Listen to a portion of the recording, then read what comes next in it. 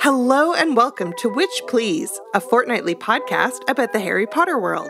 I'm Marcelle Cosman. And I'm Hannah McGregor, and this will come as a shock to everyone, including us. But we have another guest today. Oh my God, another guest today. We are so lucky. Today's guest is Taylor Allgeier-Follet.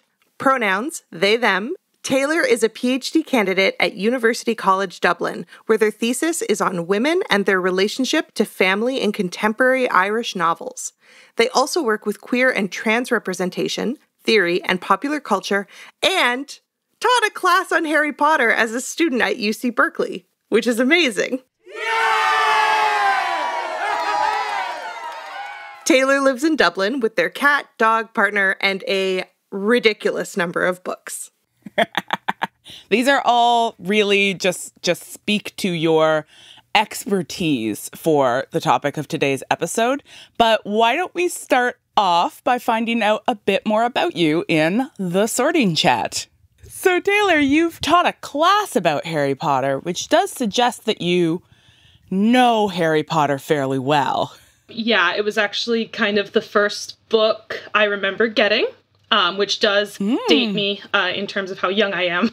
I have actually read every book in the Harry Potter series 42 times. Have you counted? Do you keep track? I have. I used to keep track with tally marks in my childhood desk, and then I transferred it to my phone, and I was going for 50, and then I stopped very abruptly about last year.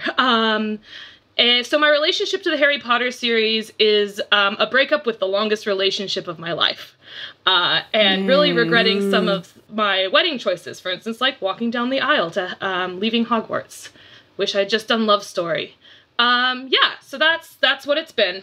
It's been a very, very good and close and loving thing for me for a really long time, and now it's not. You know, Taylor, I think that probably like 99% of our listeners are in a very similar boat as you. And so they're probably finding this really reassuring. They're probably like, oh my God, I also read it like 45 times. And yeah. Yeah, I think it's a boat that a lot of us are in, though I certainly have not read the books 42 times, my goodness. But I think a question a lot of us are grappling with this year is, so what is our relationship to this fandom now? Do you still engage with like ideas of being in a particular house or love for a particular character? Yeah, so I would say I engage kind of on the fan fiction level in terms of like reading and like consuming, commenting on all of that, especially from queer and trans creators. I really like kind of talking to other queer and trans friends who do like Harry Potter, just to unpack that in a kind of similar way. I was a Gryffindor. I would still say that I'm a Gryffindor. I will do anything if you dare me to. It's very bad. But I wouldn't like talk about it too much anymore. You know, I don't wear my Weasley sweater anymore. And my favorite character would probably be Lupin.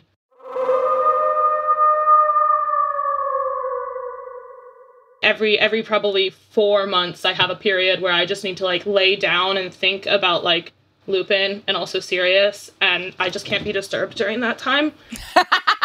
Yeah. Taylor is having their alone time. Oh, there's a playlist. Yeah, it gets real emotional. I actually have a fic reading group with two of my friends. We send each other links to largely Wolfstar fan fictions and read them together. For folks who are maybe less into the fandom, can you tell us what Wolfstar is? It's the romantic relationship between Sirius and Remus. So a lot of people like that a lot. I would consider myself one of them. You know, I love a good queer coding. Oh, what a good segue.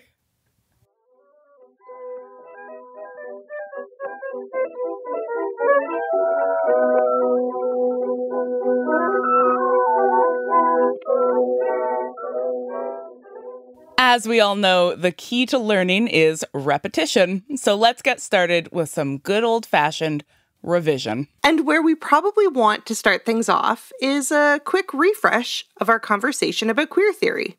Linking it to feminist theory, we talked about how queer theory reminds us of the need for fundamentally intersectional readings, particularly when we think about how gender and sexuality are not stable identities, but rather complex forms of relationality that, of course, also always intersect with race and class.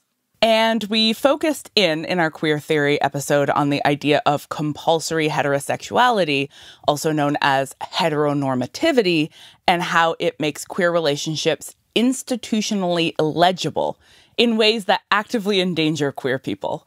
We talked about how assumed heterosexuality is what makes the characters in the Harry Potter books legible as heroes, something we saw, again, in the way heterosexuality structures the tasks in this book, right? We talked about how they're sort of all based on this really normative heterosexual model of coming of age. And we talked about how many villains in Harry Potter are queer-coded in some way, focusing in particularly on the feminization of Lockhart as a sign of there being something not quite right, so to speak, or duplicitous about him. And queer coding as a means of establishing villains as duplicitous is going to be pretty central to today's conversation as we dip into the field of transgender studies and talk about how we might read some characters, Rita Skeeter in particular, as transcoded and transphobic. But we thought, to get us started, we might want to look at some of the ways that gender is identified and discussed in The Goblet of Fire. I took a sort of first run, I mean, at this point, I think a fifth run, but I went through the book and was like, all right, what does Harry Potter and the Goblet of Fire have to say about gender, if anything? And it turns out that it has, like, a lot to say about gender, and that almost everything it has to say about gender is, like, deeply essentialized and, like, normalized. And that, for me, the first moment that stood out is when the Weasleys and Harry and Hermione all arrive at the Quidditch World Cup, and there is one tent for the boys and one tent for the girls. And I was like, not a tent for, like, the adults, and a tent for the children who are all the same age and surely could have a slumber party. Nope, that is not how tents work. No, it's not a Thanksgiving dinner table, Hannah. You need constant surveillance when you're separating people. Yeah, keeping in mind, of course, that the girls in question are 13 and 14, and that one of them is the youngest sister of, like, 6 of the boys. It's just, it doesn't make sense for why, even in the most essentialist of readings, why that would be needed in any way. Absolutely. It doesn't make logistical sense. It doesn't make familial sense. Like, it's wild. But then that soupçon of gender binary enforcement gets driven home much more powerfully only a few pages later when we get the, like, comic relief of a wizard who is wearing a long flowery nightgown, which Hermione apparently finds hilarious. I will say the "I like a healthy breeze around my privates, thanks" line. I think I would also have a fit of the giggles at that moment, regardless of who was talking.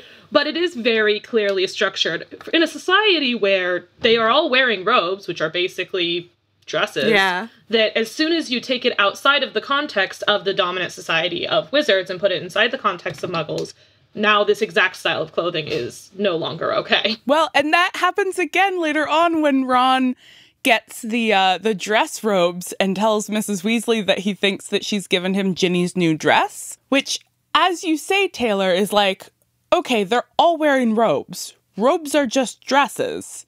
Like, the attempt to gender this clothing feels heavy-handed, and I think we could do a reading here that's like, oh, what an interesting commentary on the arbitrariness of the gendered nature of clothing. Like, that it's actually really highlighting that what we call women's clothes and what we call men's clothes are completely arbitrary categories because robes are just robes. And Ron's alarm at wearing a robe with some lace on it just seems so silly. To the point where he would prefer to wear something that looks ragged, that he then has like tattering on the edges, than have something with a bit of lace. The clothing, I think we could read in the same way that we've been reading these texts as being full of interesting queer slippages.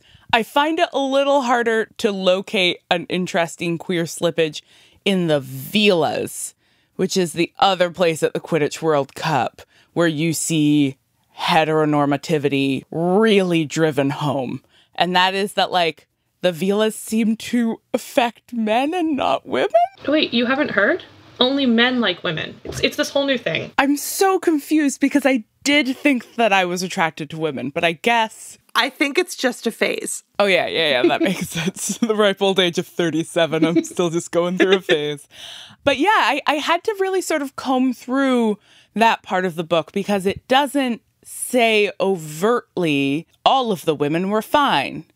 It's just that you see Ron attempt to hurl himself off the stadium seating and Hermione being, according to Harry, like, surprisingly unbothered. Why is it surprising? Yeah, great question. Great question, Taylor. I just want to eyebrow raise at all of that. Yeah, no, I mean, the Vila, too, are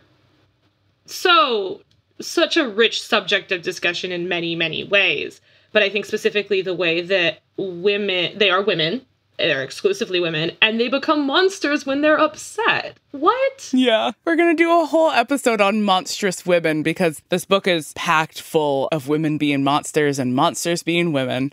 But this thinking about the way that both heteronormativity and also just the patriarchy structures this book really came through to me in this rereading of the Weighing of the Wands scene, which is really just an extended dick joke. I mean, I know we made this point in the original run of this podcast, but the scene where, like, Cedric is like, my wand is super polished, and Harry's like, mine's covered in dirty fingerprints, and starts to, like, polish it surreptitiously with his robe, and then Fleur gives him this, like, disgusted look. Like, it is just like he is a little boy in a competition with older men, and, like, his wand is not up to snuff. And that whole scene is, like, very, very wands are dicks. But because of the, like, deep gender normativity of this text, it once again has, like, this problem dealing with Fleur. That's like, what do we do with the lady when the wands are dicks? And that's my impression of this book. What do we do with the lady? What do we do with the lady? And so what we get, you know, she goes first so that she can sort of be put aside. We establish that her power comes from the fact that she is a Vila and that her grandmother's Vila hair is in her wand. So it's biological power and not an innate ability. Biological inherited power that is directly linked to her innate monstrosity rather than her ability to conquer or control a monster, right? And her innate femininity. Yes, and her innate femininity. And it's established that her magic is more chaotic, that, what's his face? Wand boy. Ollivander. Thank you, Marcelle. Mr. Wandy Wand. Mr. Wandy Wand, a.k.a. Ollivander, is like, oh, I don't like using Vila hairs because the magic is too unpredictable. And then, what does that fucker do when he's, like, proving that her wand works? Just make some goddamn metaphorical vaginas with it. By which I mean flowers. A bunch of flowers. I never thought about that. That's so true. He makes, like, a Georgia O'Keeffe painting. He basically makes a Georgia O'Keeffe painting with her wand.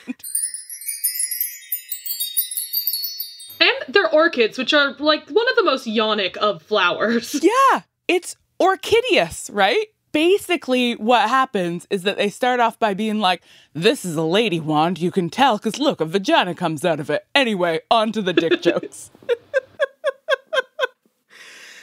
Oh, no. Oh, no, indeed. Well, now that we're talking about magic spells and metaphorical genitalia, I think it might be time for us to move on to transfiguration class so that we can actually understand what it is that we're talking about.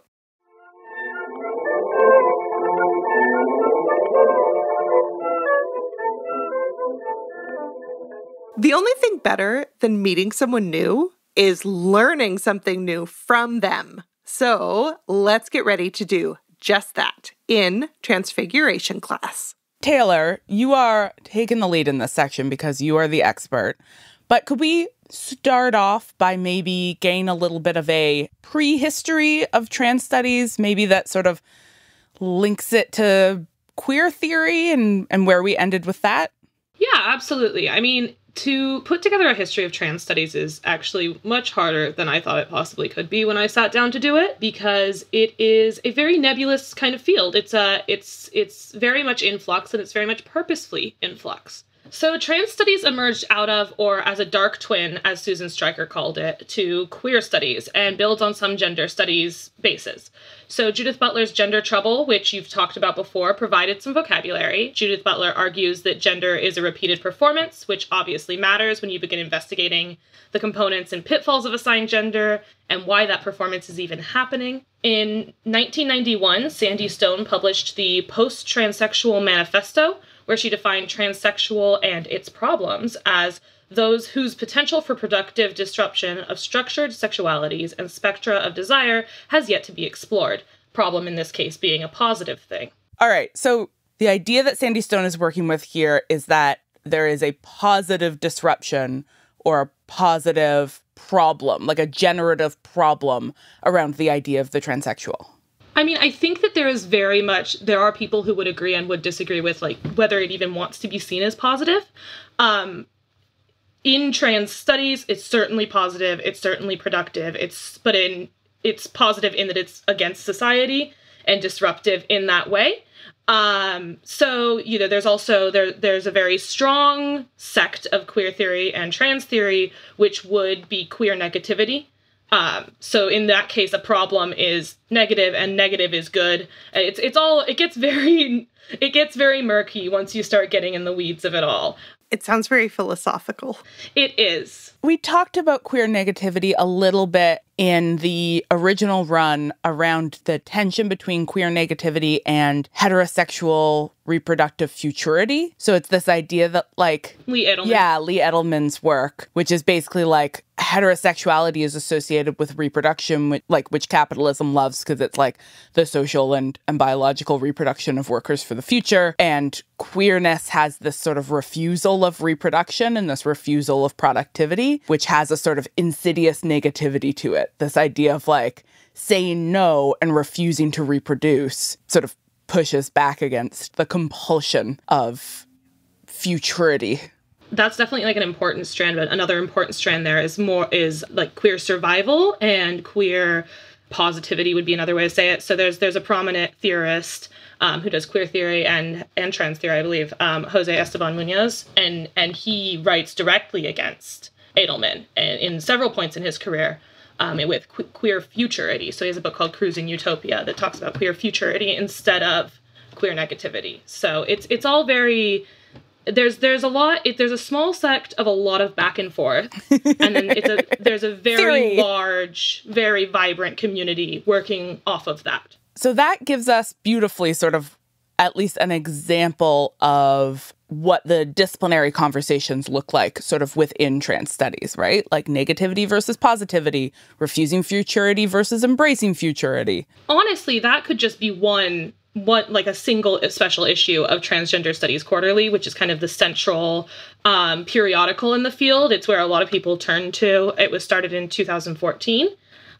So it's hard. One of the reasons it's hard to define trans studies is because of the multitude of investments that trans studies has. So there's this medical side of it that pushes for depathologizing trans mentalities and trans bodies. And obviously that part also looks into the constructedness of trans bodies. And that's pretty far from trans theory that is purely theoretical. However, they overlap in cases such as Susan Stryker's My Words to Victor Frankenstein Above the Village of Chamonix, Performing Transgender Rage, where she specifically talks about how the trans body is comparable to Frankenstein's monster because it is built out of science. And that's a foundational text there. So you just see a lot of different directions that trans theory can go and trans studies can go. So one of the reasons it's so interdisciplinary is that the basic premise of trans studies is to view trans people and trans theory as subjects rather than objects. So shifting away from, like, as you said, the pathologizing approach of, like, cis people studying trans people, and to instead be like, what is trans knowledge? What is trans theory? What are trans poetics? Exactly. One of the important things in trans understanding and trans lives is that there's no right or wrong way to be trans. And in that regard, that means there is no right or wrong way for trans theory to apply to trans lives. Yeah, absolutely. And so that makes sense that it would create a field that is sort of inherently less interested in, like, this is what counts as trans studies and this doesn't. Exactly. Yeah, so some would say that trans studies is actually specifically out of queer theory, that queer studies is its own field and that they should be separated to focus on the trans instead of focusing on the sexuality element of it. And I don't know where I personally stand on that. Others would, of course, see them as inherently intertwined. So it really, what matters in there really just depends on the work and the contexts and the particular theorist's investment. So trans studies, in this sense, lines up with a lot of what's happening with public conversations about transness, which is to say that there have always been trans people, there has always been trans community, there have always been these conversations, but in academia, much as in the media, there's a sort of heightened visibility happening right now. And that absolutely. And that comes with some pluses, right? Like hires and journals and conferences and, new exciting scholarly conversations building. And then it also comes with some downsides. And I think the example that comes to mind for me most often is just watching what happens to Grace Lavery on Twitter every time she says literally anything. Yeah, so I went to Berkeley for my undergrad, and I actually took a class with Grace Lavery. I don't know if she would remember me. It was a big class. It was awesome. I'm a big fan. Can we give a, tiny little who Grace Lavery is, Pracy? Yes, absolutely. So Grace Lavery is a Victorianist. When I talk about her to my friends here, I say that she and her husband are basically trans royalty. They're both amazing. They're both incredibly vibrant voices for support of young trans people. And Grace Lavery is a professor at Berkeley. She works primarily, or has worked primarily, with Victorian aesthetics. And she's, I don't want to say outspoken because I don't think that she is outspoken, but she is a prominent voice in discussing trans issues. So she recently wrote an article on George Elliot. It was a trans reading of George Elliot, drawing on psychoanalytic criticism. And for people unfamiliar with psychoanalytic criticism, it's not something you casually read. It's not something that you like to just apply to things for fun. I mean, I have a whole PhD in literature, and I would never casually read any psychoanalytic criticism. It baffles me. Yeah, so it's just not, if you're reading a psychoanalytic critical article, consider if you understand what the psychoanalytic critics are saying first. And on Twitter, people don't necessarily understand that. So what they've done is that they'll screenshot these incredibly in-depth arguments, can take them completely out of context, and use it as evidence for the inherent evilness of trans people. Not to mention, she's been accused of grooming, which was just ridiculous. And as I said, I was one of her students. I knew several people who worked with her through several semesters, and she's just a wonderful, supportive, professional voice. So it's just really horrifying seeing the way that being a trans theorist, whether you are working in trans theory or whether you are just a trans person, gets all of these transphobic attacks for anything. That was a conversation I followed very closely. She was specifically accused of grooming for arguing on Twitter that during the pandemic, people who teach queer theory needed to be conscientious about the safety of their students, because a lot of students had to go home because of the pandemic and would not necessarily be safe studying queer theory at home. And so she was basically just saying, hey, professors, think about this in very practical ways. What are you making your students print out? What books are you making your students buy? You have to be conscious of the fact that they're in their homes, not on campus right now, and that when it comes to queer theory in particular, that can be a real risk. And she was accused of grooming based on that. I don't want to make too much of a leap here, but it sounds like the way that the two of you are discussing Grace Lavery as a sort of example of how trans public figures are villainized might be a really useful jumping off point to talk about transcoding and queer coding, because I think what we're eventually going to get into is talking about Rita Skeeter. So maybe we should take this opportunity to talk a little bit more about what it means to transcode, or what transcoding is, what queer coding is. Yeah, absolutely. Transcoding and queer coding are both categories which are kind of, I keep saying this, but difficult to talk about specifically because of the fine line here between coding and stereotyping. Transcoding is especially tricky because what's the difference between knowing codingly someone is trans, and why wouldn't you just say they're trans, and exposing someone as trans for the readers to clock? Okay, so can you unpack that for me a little bit? The difference between knowingly coding someone as trans versus exposing. What is coding versus exposing here? So what I would call good faith coding, because there's obviously transcoding that is transphobic in nature, is when you're going to set someone or something up in relation to society where there will be trans resonances between the thematic material, the symbolic material, or the way the structure of the story works overall. Whereas if you're exposing someone, it's when you're using harmful stereotypes, such as overly mannish features, for instance, just to pick a random example, and inviting the readers to join in on a joke of using trans stereotypes to notice something's off about someone. So there's a fear for a lot of trans women, especially if they're, for instance, out on the subway or out in the world, that they will be clocked and physically attacked. So it's a very real lived problem and fear. And so encouraging it in literature isn't necessarily a great thing. Yeah. So the difference between building trans themes into a text versus the widespread practice in Hollywood of casting cis men to play trans women, which reproduces a belief that trans women are secretly really cis men. Exactly. So a good example of this kind of positive building is The Matrix, where Lily Wachowski, herself a trans woman, has explicitly stated that she and her sister intended it as a trans allegory, expressing the desire for transformation, but coming from a closeted point of view.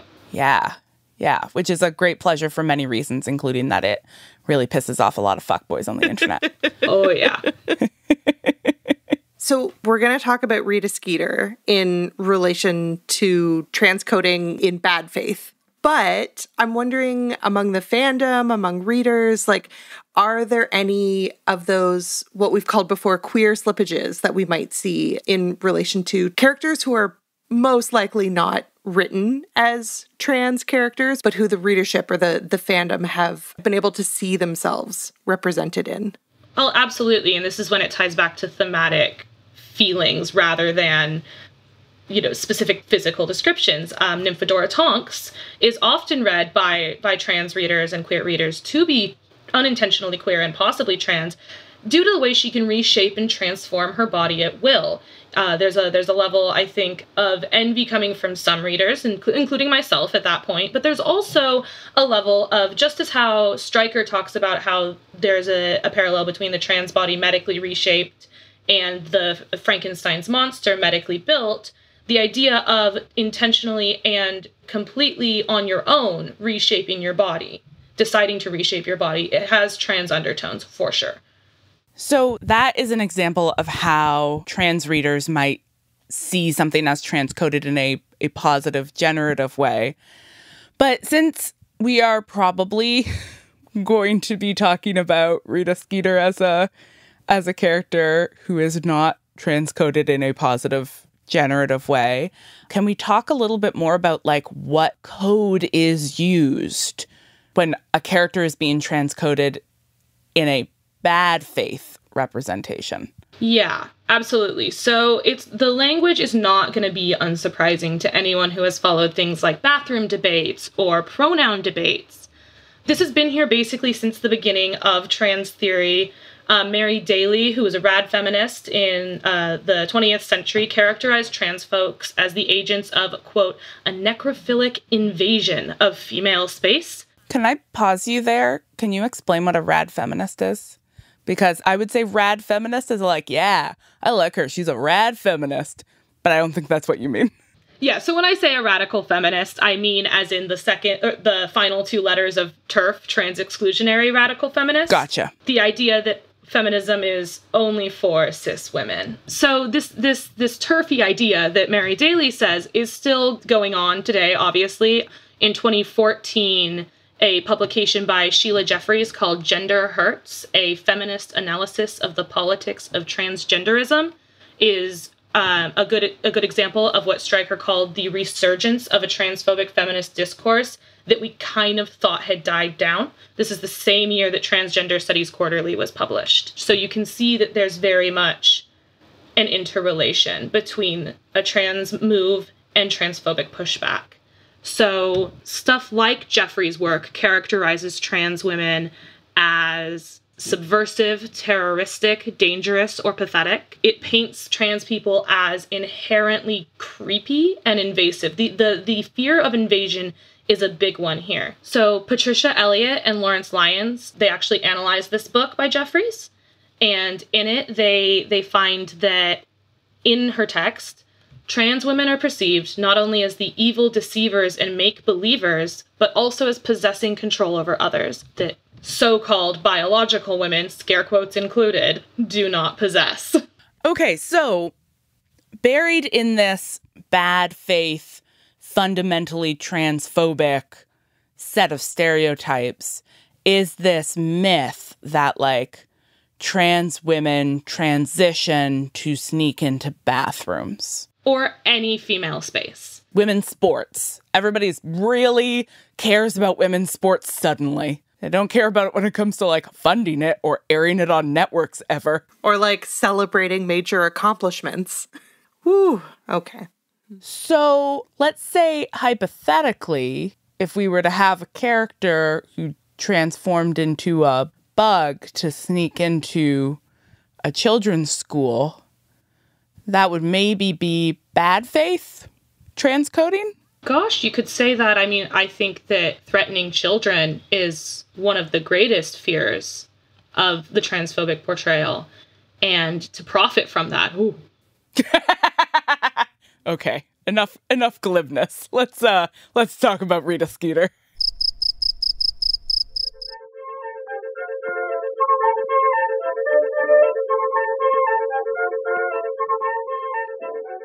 Everyone keeping up? Perfect, because it is time for the world's most low-stakes exam. It's owls. I didn't even study. So, Taylor, let's talk about Rita Skeeter.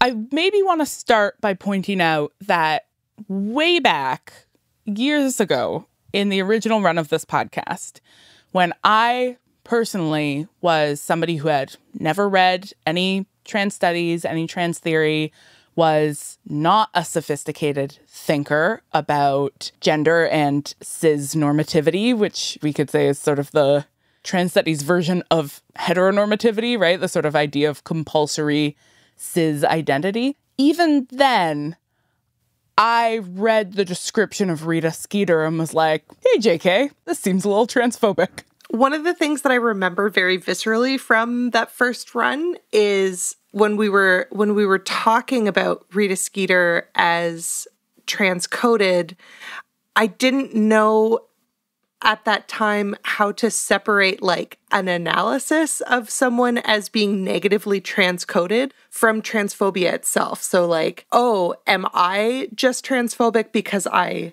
see this? And, like, the answer is that most cis people do carry around a bunch of transphobic baggage. To be fair, many trans people do too. You know, the world is a really terrible place for all of us. It's straight up not fun out here. So, Marcelle, I think you've really hit on something that invites us to look closer at the text to say, you know, how is it that we mark in this text that what we're seeing is not simply neutral transcoding, but a sort of insidious, dangerous, transphobic transcoding. So maybe let's just start with our first description of Rita Skeeter. So here's how she's described. Quote, her hair was set in elaborate and curiously rigid curls that contrasted oddly with her heavy-jawed face. She wore jeweled spectacles. The thick fingers clutching her crocodile skin handbag ended in 2-inch nails, painted crimson. Her scarlet taloned fingers had Harry's upper arm and a surprisingly strong grip.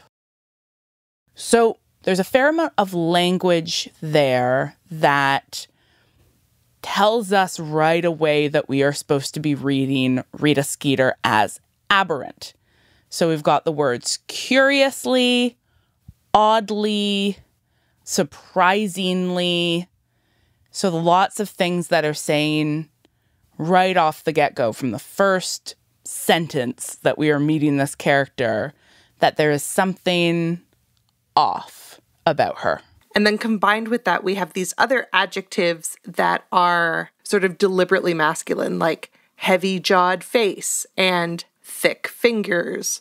And then the surprisingly strong grip. Like these are all things that are positive when associated with male characters and negative when associated with female characters. Yeah. And later on, the text just straight up calls her mannish. Like that is a language used to deride women. I think it's interesting, too, if you look at exactly when the surprise and those masculine features are put into play. We find out that her curls are curiously rigid. We find out that she has jeweled spectacles. The weird thing about her hands is not just that they're thick, but that they have these long nails. So there's this hyper-femininity at the same time that you have these masculine features. Yeah, and that hyper-femininity, which is very frequently associated with a kind of like poisonous, what one might even call a toxic femininity, that she wears like acid green robes and that she is scarlet taloned. So she's got this femininity that is signaled via the way it's described as being dangerous and violent, that is then accompanied by this language of literally of mannishness. One of the so-called feminist criticisms of trans women is often these arguments about how, like, it's not usually articulated like this, but, oh, the way that they perform femininity is harmful to women because it reproduces these expectations. So reading this passage is making me think about how that criticism is like embedded in this description of Rita Skeeter, right? So like whether the text explicitly says she is trans or cis, the text is saying that the way that she's performing femininity is toxic, is unhealthy, does reproduce these unreasonable expectations. Yeah, that she is doing too much. She is too feminine in a sort of costumey way. Thinking about this, you could take a list of her outfits and you could put together a pretty good drag outfit. And if a transcoded character is just a drag queen, then that's a complete misunderstanding of what being trans is. Not that drag queens aren't amazing. They are. This might actually be a really useful opportunity to touch on the difference between what is drag versus being trans, just as a clarification for listeners who might not be sure of the difference. Drag is a specific performance of an aesthetic, whether that is a monstrously feminine aesthetic, as we see from drag queens like Evie Oddly, for instance, or a hyper-feminine aesthetic that draws on a lot of the cultural associations with femininity or with gender, not necessarily just with women, to create a vision and a performance, and it's something you take off afterwards. And I will say, something that is often ignored, drag queens can absolutely be trans. They are in no way in opposition to one another. However, a trans woman who is a drag queen is a woman in and out of drag, and a cis man who is a drag queen, uses she, her pronouns, is a drag queen in drag only. Okay, so I think we've established pretty clearly that the physical description of Rita Skeeter is fucked up in specifically transphobic ways. There's a twist coming. So what's the twist? Let's talk about this twist. Well, there are several twists here, but the obvious one is that she can turn into a beetle. She can change her body. She has gone through an extensive process to illegally, secretly change her body so that she can sneak into places she isn't allowed. And unlike the previous book where we learn about this and we're like, wow, what great friends. In this book, that's bad and wrong. I mean, we've seen, so we have 3 other animagi. Some people say animagi. I stand by animagi, but you know what? We're all different. Animagi. We had 3 unregistered ones in the last book. We interpreted that as a beautiful celebration of friendship and the way that friendship transforms you. And so we need to think about not just the fact that Rita Skeeter is an unregistered animagus, which at this point it seems like, are there any animagi that are registered? Taylor, how many registered animagi are there? 7. One of them's McGonagall. So we've got 7 registered and at least 4 unregistered and probably more. So not all unregistered animagi are treated with suspicion or are considered dangerous. So what is it about Rita Skeeter as an unregistered animagus that makes her seem dangerous? More dangerous than Scabbers? This is something that haunts me because there is an unregistered animagus who sneaks into Hogwarts and then does murder, and he is treated with less suspicion than Rita Skeeter, who, sells somebody secrets, lots of secrets, causes a lot of damage, is generally a bad person, but significantly has never joined a hate group. Yeah, that is accurate.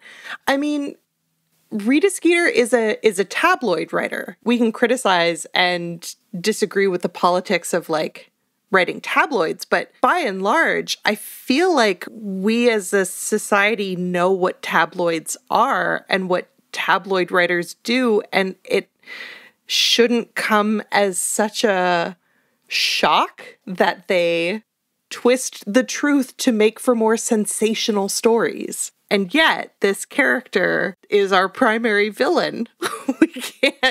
We can't escape her. I had already drawn this mental connection between the duplicity and sneakiness of Rita Skeeter as a character and how she's constantly misrepresenting situations for her own gain. But I also wonder if there is something particular happening here in terms of her control of the media and a particular sort of moral panic that happens around TERFs in the UK in particular.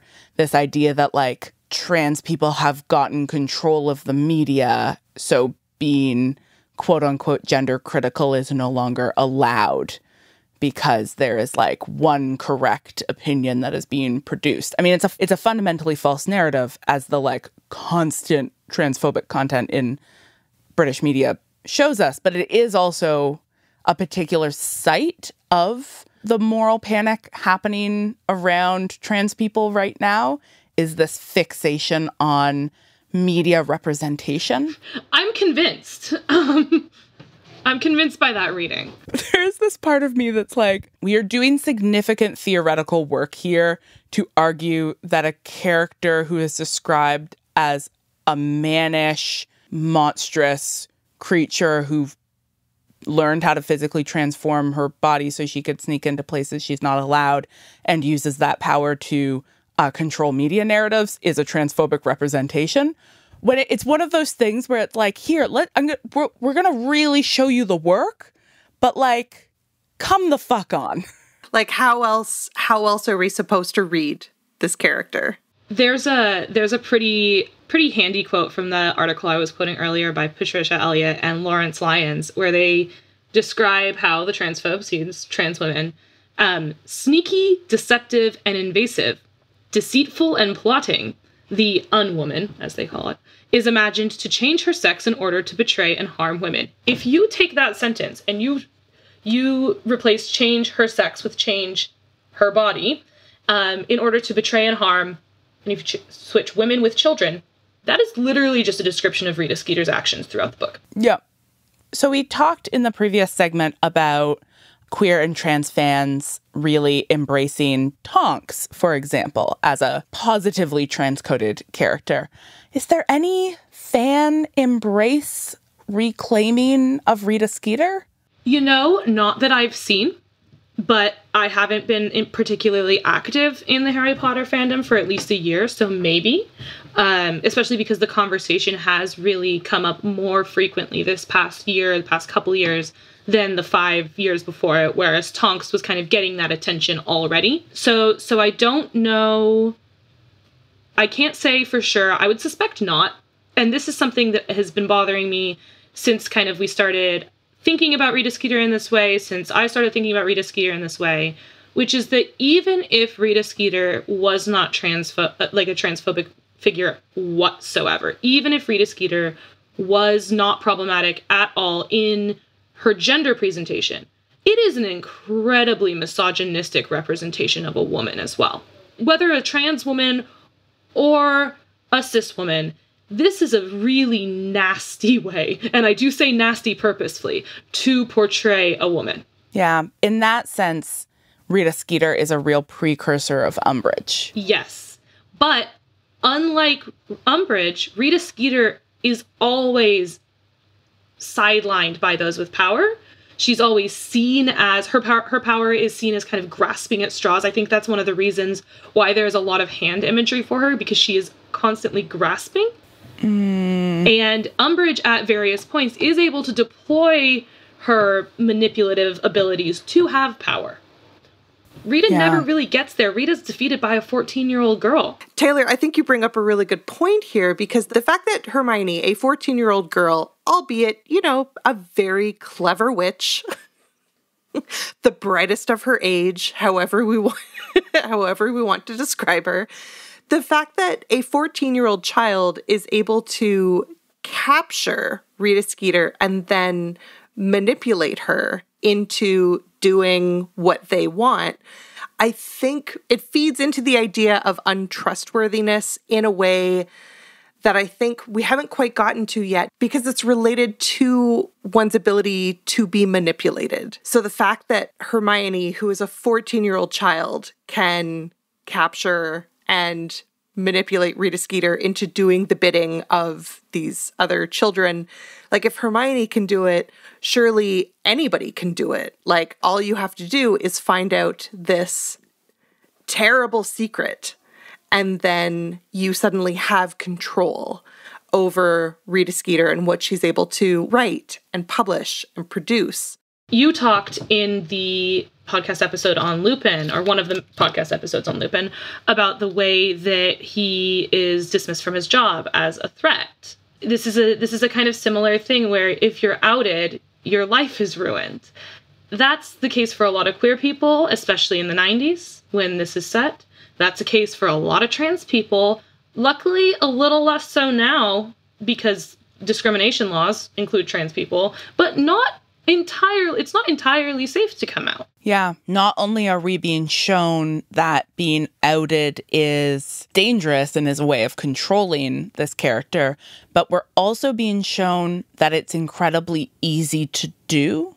That there is something about the fact that, like, a 14-year-old can do it, and the fact that her transcoding is so heavy-handed that the presumed 14-year-old readership is also being, I think, encouraged to see that there is something wrong, quote unquote wrong, with Rita Skeeter, is telling us something as well about the idea that, like, not only are trans people transforming themselves to sneak into spaces they shouldn't be in, but it is incredibly easy to spot them and stop them. I think within a lot of transphobic discourse, there is this double-edged idea that both that trans people are insidiously invading spaces where they should not be, but also that trans people are highly legible. And so an assumption that I have also made and have been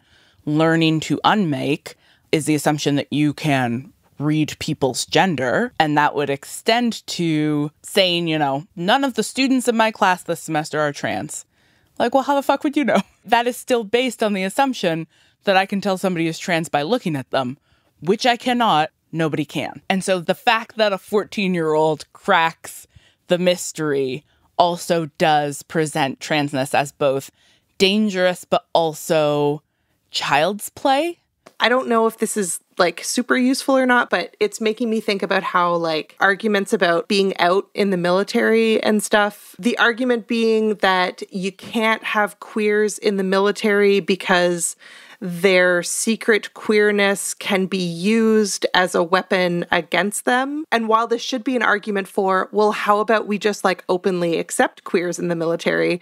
Instead, it's an argument being used for, well, this is why we can't have queers in the military. And so it's so I feel like there's something similar happening with Rita Skeeter where it's this should be an argument for, if we're just down with trans acceptance, then you can't manipulate somebody by holding over them the secret that you were able to discover, but is apparently enough to throw off their entire career were it to get out. But we're not down with Rita Skeeter. The text doesn't want us to be down with Rita Skeeter. It's not even a negative that she can be manipulated. It is a vast positive in Harry's life that she can be. In this reading, it's a good thing that transness can be manipulated, and it's a good thing that trans people can have that used against them because it makes them easier to control. Mm-hmm. Yeah, it becomes the secret itself is the problem rather than the requirement for it to be kept a secret.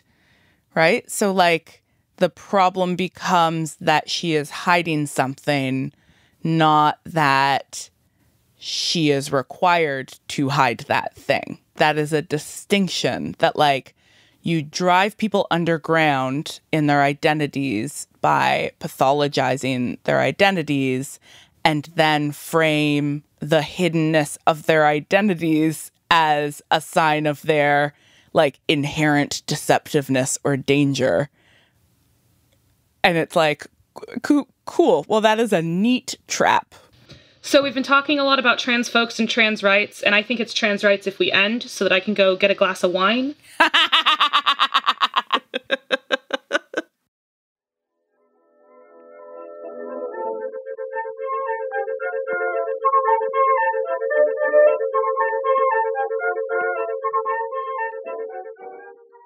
Thank you, witches, for joining us for episode 24 of Witch Please. You can find the rest of our episodes by heading over to notsorryworks.com or ohwitchplease.ca or, of course, wherever podcasts are found. If you want to hang out with us more, we're on Twitter and Instagram at ohwitchplease. Taylor, where can people find you if they want to know more about you and your work? I'm on Twitter at Tay_A_F, and you can basically always find me there. Content warning, I do talk a lot about Taylor Swift. Witch Please is produced in partnership with Not Sorry and distributed by Acast. Special thanks to Not Sorry for having us and to our team player of a producer, Hannah Rehack, aka Coach. Thanks, Coach. If you are into the podcast, why don't you let us know by dropping a review on Apple Podcasts? At the end of every episode, we'll shout out everyone who left us a 5-star review. So you've got to review us if you want to hear me struggling painfully through your increasingly destructive usernames aloud. Thanks this week to the M Stack, and M is capitalized. Mimi.Ingrid, could be Mimi, could be Mimi. Meligator, Meligator. Oh, I like, as a cosminator, I approve of this. Math9193, Reezy Cakes, Shinamco, Gab dot underscore dot Y. But it could also be when people like before we had emojis, like the emoticons. So it's the face that's like, you know? I read this as Gab E. Yeah, Gab E. And, and Marcelle, you're doing great. Wow, bless all of you so much. If you want to hear even more from us, don't forget to head over to patreon.com/ohwitchplease to check out our many beautiful forms of bonus content. People have started to receive the first pins that we created as part of the prefix tier, and they are so beautiful, and you really don't want to miss out. In our next episode, we're continuing our discussion of Harry Potter and the Goblet of Fire. But until then... Later, witches!